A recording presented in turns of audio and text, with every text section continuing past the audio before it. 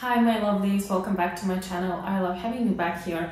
If you happen to be new, hello, I'm Stephanie. I'm a language enthusiast and I make videos on the topic of how to learn languages better and more efficiently, with more fun, etc. In today's video, I want to discuss the importance of language learning breaks and why I think they're crucial. So if you're interested to know more, just keep on watching.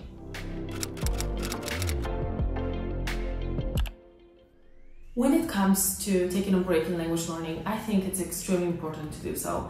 I kind of stumbled upon breaks by accident, so I didn't really have them at school because I went to this high school that focused a lot on languages, what's called a language high school here in Bulgaria. So what I did was that we had so many classes of language instruction, mostly in English, a little bit in German, and you know that I'm not a great fan of the ways that languages are traditionally taught at schools, but then also my point here is that they didn't really give us any breaks. So even when we would have like a holiday or maybe like a big break in summer or winter or anything like that, we would never get time off really. It would always be, here's some reading that you need to do when you're on your vacation, etc. So it will always be a lot of work, there would never be any breaks.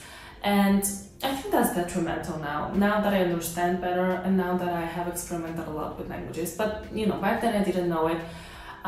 If you know my story, you know that it was Spanish that helped me discover how to learn language by yourself, because it wasn't really offered in my high school and I really wanted to study it. And then, I studied a lot of other languages and I have seen what a difference a break makes. And now I'm all about breaks. In this video, I want to give you my personal experience because there's just a lot that I don't understand when it comes to the neuroscience behind it, for example. And I am going to make a video, by the way, on the neuroscience of language learning in the future.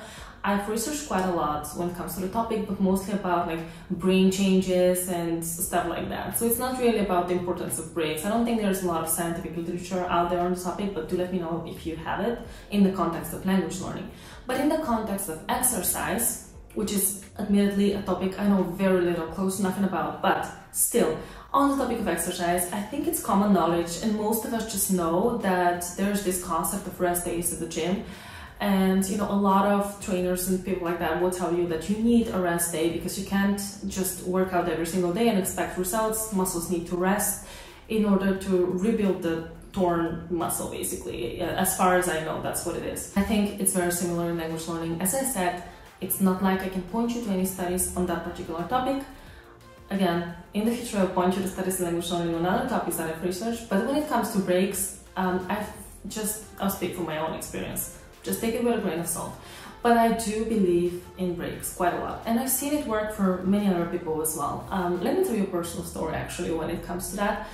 So if you are not new to my channel, then you might know that I lived in Spain for a year, and when I first went to Spain, I would say that I had a high intermediate level of Spanish, almost advanced, but probably advanced actually. I'm not sure, I can't really exactly place it. I was never great with like these placements and stuff. I'm not a fan of frameworks for languages and stuff like that, so I'm not gonna rate myself. I'm just gonna say I was quite advanced but not fluent yet. And so for me, I needed to improve my Spanish a little bit to be able to use it perfectly comfortably at work.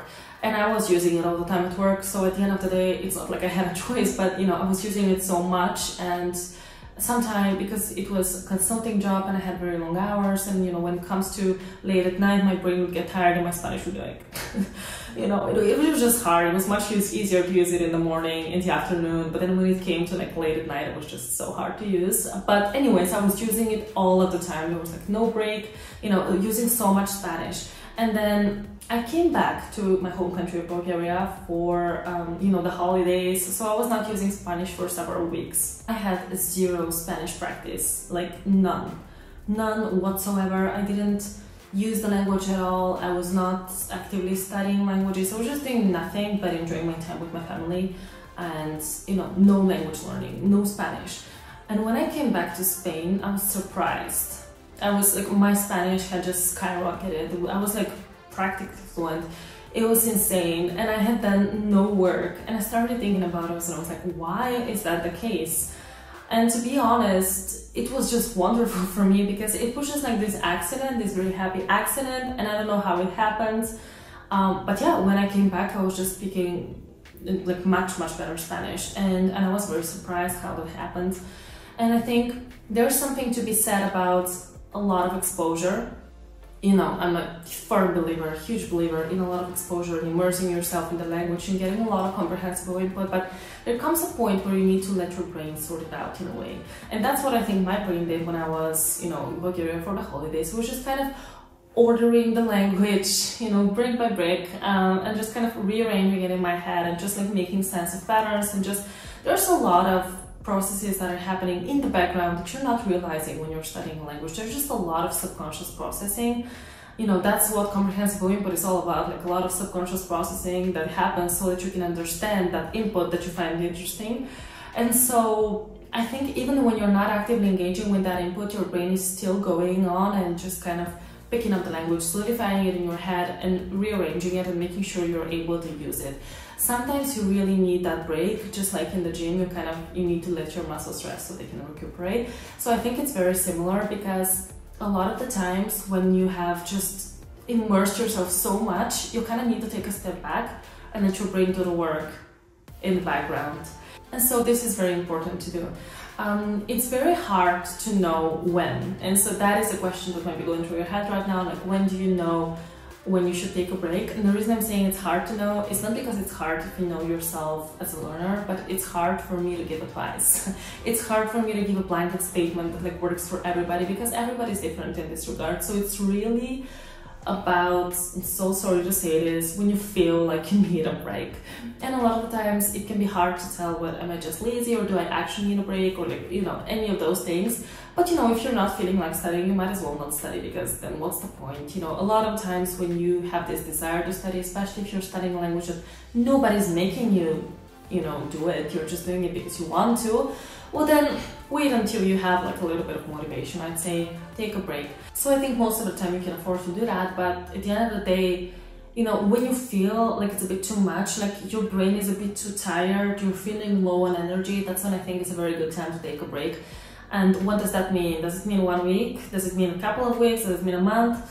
Yeah, I think that it really depends at what level you are. I have spoken in other videos, you know, about the importance of retaining languages, how some of us, you know, we find that when we reach a certain level, we kind of don't have to worry about the language, and it's always going to be there and we can go back to it whenever we want to. Others, you know, you don't practice it, you forget it. So it's very important to figure out which person you are. And you know, how long of breaks you can afford, because sometimes maybe you get bored and you might want to leave it for a year. But at the end of the day, most of the times breaks are going to be, you know, days or weeks stops. I think, like, especially if you're prone to losing a language, a month should be the maximum of a break you take, but in any case, just go for what you feel. I think that a few days or a few weeks are enough. They're really enough. You can do more if you want to explore other languages, etc. If you know you're not going to lose a language, fine. But for the purposes of this video, let's say you take a few days or a few weeks off a language. Then that's going to allow your brain to kind of catch up with that language and make sure you're able to use it. And I know it sounds weird, but trust me, for some reason, it's really, there's just so much benefit to it. Of course, there's that benefit where you come back with more motivation, you come back, you know, more eager to learn the language, yes, clearly. But then there's also that rearranging in the brain that I said that happens, and that is just wonderful in how much you improve by doing nothing. And if you feel like you've hit this plateau with your language learning, you can take my suggestions from my intermediate plateau video and try those, or you can also, and actually this is one of the suggestions in there as well, just take a break. Sometimes when you just take a break, you'll see that you kind of go past that plateau because you let your brain absorb everything that you've learned. So yeah, when should you do it? Like whenever you feel like you're kind of low on energy and you've kind of hit a brick wall and you're just like going and going and going, but at the end of the day, it's hard for you because you really feel like you don't have that much energy, you really feel like your brain is overwhelmed with the language. Overwhelmed is a great way to describe this feeling. That's when you should take a break. And then of course also, if you want to take a break to explore the languages, you can do that, which leads me to my next point. Taking a break doesn't mean no language study. So if you're somebody that's like, maybe you want to become a polyglot or something, maybe you're studying many languages and you're like, I don't want to stop language learning, well then, yeah, I understand. In that case, you can actually just leave that language to the side and learn another language. If you see my videos, you know I'm a firm believer in learning multiple languages at the same time. I don't think it's a bad thing. I think, you know, you don't have to do it, but if you want to do it, you have my blessing. It's nothing bad, you know, it's not the villain that maybe in the polyglot community say that it is. No, it's amazing. At the end of the day, if you are on a break from one language, you can learn others. And you're still gonna reap the benefits of that break, because, you know, you're learning other languages, so that language that you're kind of living alone is, again, you know, advancing and kind of working behind the scenes. So whenever you feel like you need a break from a certain language, you can either learn no languages at all, or you can learn other languages. Both are fine. It depends on how you know, what you feel like, what you want to do, whether you have enough energy, etc. So feel free to either do nothing or to substitute with another language. And I feel like that's one of the big benefits of learning multiple languages at the same time, because you can give yourself breaks, but then not leave language learning altogether. Not that there's anything wrong with leaving language learning altogether. That's what I've done recently. I mean, I feel like I've learned very little, because I've done some language learning, but much less than before. And you know, that's normal. I moved, you know, clearly you see my background is different. You know, I had a lot of changes happen, you know, in many aspects, personal, professional life, just a lot of stuff going on right now, and I'm so overwhelmed. It's not like I don't have the time for language learning. I feel like we always have the time. I just don't have as much energy. So it's not like I'm on a break, but I am like very light on language learning right now, and now I want to pick it up again and, you know, just make sure I hit my goals, because I really love language learning and I want to get back on track. But at the end of the day, right now I'm on something that's resembling a break, not exactly, but almost. So that's how I was inspired to make this video. Let me know what you think. Let me know if you know the scientific research behind it. You know, I don't know what it is, but I can swear by taking a break. It's amazing. Anyways, yeah, if you're interested to know more, if I missed anything, if you have any questions, leave them in the comments below. As always, I always am here to answer any questions, be it in the comments or just by making videos about those questions. So do let me know. And if you like this video, please like it and subscribe to my channel. This truly helps me as a creator, and if you want, you can ring the notification bell, because that's going to notify you when I have my next video coming up. Speaking of my next video, I will see you then, and until then, have a great one. Bye bye.